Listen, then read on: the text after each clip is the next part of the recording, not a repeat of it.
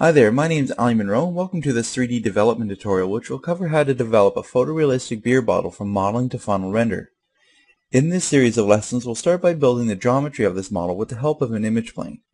Utilizing 3D Studio Max's modifiers, we'll be able to quickly create the silhouette of our model while still maintaining full control of the geometry's final look. From here, we will dive into the material editor and explore some of the parameters available to us to help create our labels in a manner that can easily be shifted around the model. Next, we will create a studio light setup using an HDRI image and prep our model's geometry to allow itself to absorb the amber lighting effect. From here, we'll utilize 3D Studio Max's powerful particle flow system and create our condensation while keeping an easy control over its look and feel.